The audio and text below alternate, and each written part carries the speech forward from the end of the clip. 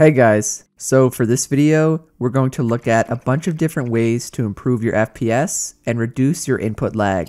Ever since the beginning of Season X, Fortnite has had a ton of optimization problems and frame rates are at an all-time low. Even with all the past FPS optimization tricks I've covered, I was still getting really low and unstable frames. By now, most of you should know the benefits of getting higher FPS, including smoother and better overall gameplay, but you may not know a lot about input lag. This is the delay between any input you make on your controller or keyboard and mouse, and then how long it takes for your game to actually register it. With less input lag, your game will feel more responsive, and you'll be able to build and edit much quicker as a result. That's essentially our end goal here, and exactly what the tips and tricks I'm about to show will help us achieve. So without further ado, let's start with the first settings option that will help us improve our FPS and decrease our input delay. Low latency mode.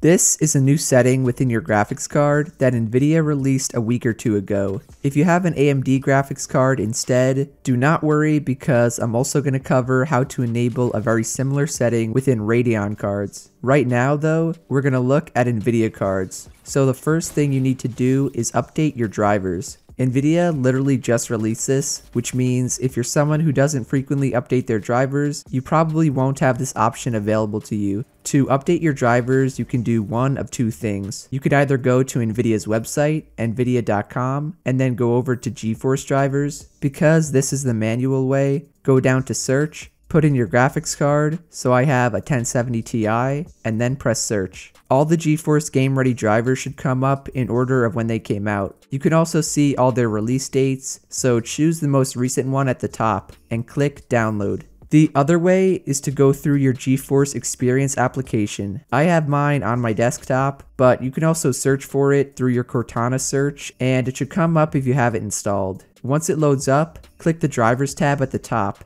and then you should see the name of the most recent driver along with the download button. By the way, this is the same exact GeForce Game Ready driver from the website. After you hit the download button, it'll take a couple of minutes and then you'll need to manually install it. Select the Express installation because it's the fastest and easiest way, and once it's fully installed on your PC, you'll get an installation complete message. We can now move on to actually enabling the new low latency setting. To do that, right-click on your desktop and go to your NVIDIA control panel. On the left, go to the Manage 3D Settings tab and go to the Global Settings. You're going to have to scroll down a bit, and under the DSR Smoothness setting, you should see the setting that's about to change your life, Low Latency Mode. You want to select it and turn it to Ultra to get the most FPS and the least amount of input lag possible. Also, make sure you hit Apply to save your changes, and boom, you're all finished. So what exactly does ultra low latency mode do? According to NVIDIA, it reduces your latency, which is just another word for input lag,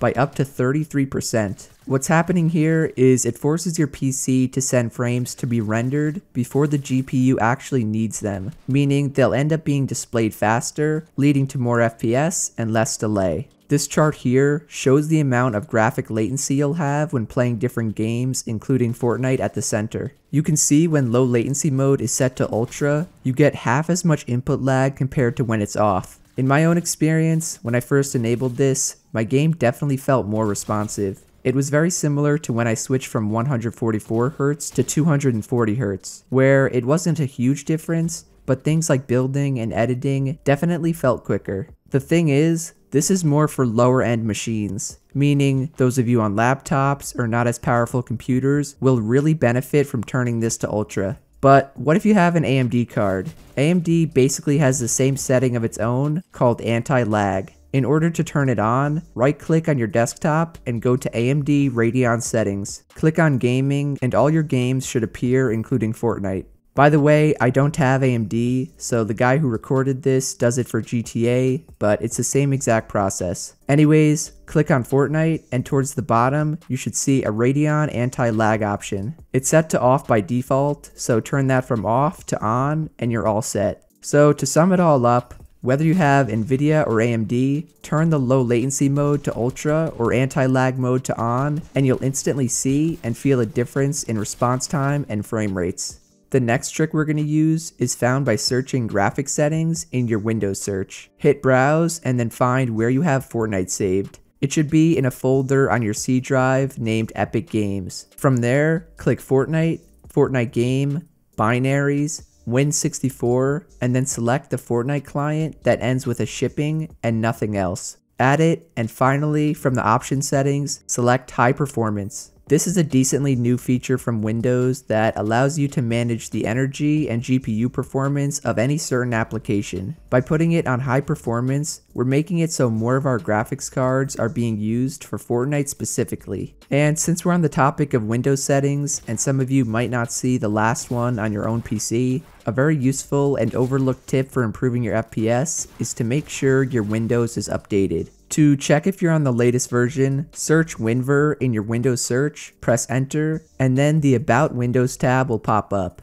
On the second line, it should tell you what version of Windows your PC is currently running. As you can see, I'm on the latest version, which is version 1903 at the time I'm making this video. Version 1903 rolled out in June of this year, and I know a ton of you guys, including my lazy brother, absolutely never update their PCs and Windows, meaning you're probably not on it. You'll know if your Windows isn't updated if the version is anything less than 1903, like 1803 for example. If it's equal to or higher than 1903, then you're good. In order to update Windows, press the Windows Start button, then go to Settings, Update and Security, Windows Update, and select Check for Updates. At that point, it will tell you if and what updates you need if there are any, or it'll tell you you're all set on the latest version of Windows. Trust me boys, I know there's a stigma around updating Windows because it may take a while or it can be annoying and buggy, but updating to the latest version of 1903 or better has helped a ton of people on Reddit improve their FPS. I don't know about you guys, but for me, for some weird reason, I was getting a ton of random FPS drops in the middle of games. This would make my gameplay look choppy when I watched it back, and it was really pissing me off because it was ruining nice clips. After a week or so of that happening consistently, I decided to update my Windows, and it hasn't been a problem ever since. Again, trust me boys, you gotta swallow your pride and update your Windows because it really does help your PC and Fortnite's performance.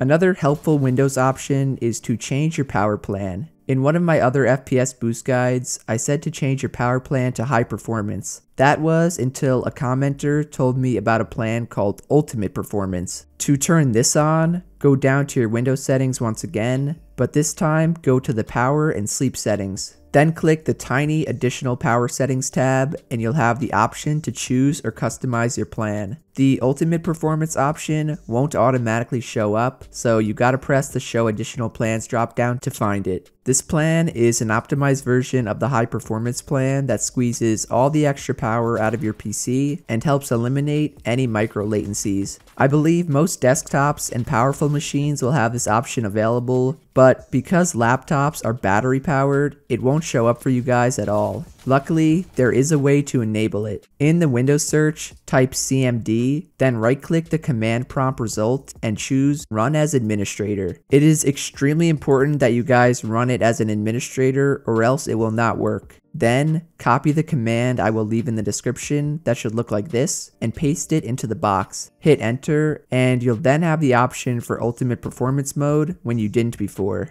The second to last trick I'll cover is a way to get more FPS while you're using Discord or Spotify. Anytime you use either of those apps while playing, they actually use a ton of your GPU by default. What we want to do is to turn this setting off, because both of them eat up a solid 20 to 30 FPS when left alone. For Discord, go to the user settings option on the bottom left by your name. On the left side, go down to appearance, and then you'll have to scroll down again to the advanced settings where you'll finally see the hardware acceleration option. If the setting is blue, that means it's on, so turn it off for those sweet FPS gains. For Spotify, go to the app and click on Settings. From there, click Advanced Settings, Compatibility, and uncheck Enable Hardware Acceleration. If you're someone who listens to music while they play or talks to their friends on Discord, then make sure you go and disable hardware acceleration. The last and final trick is a weird trick that not many people know about, mainly because I can't really explain how it works, but for some reason it does. What you want to do is anytime your game starts dropping frames more than usual, go to your settings and put it in windowed mode. Then switch it back to full screen mode.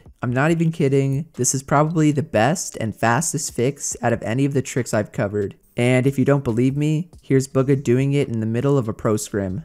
Overall, all of these methods will definitely help you guys get better FPS and lower input lag. So if you enjoyed the video, be sure to drop a like, subscribe to the channel, and to turn on post notifications. Thank you to everyone using code GeFortnite. Remember to get shouted out. All you need to do is send a picture of you guys using my code to my Instagram or Twitter. Otherwise, that's it from me, and I'll see you guys in the next one. Later.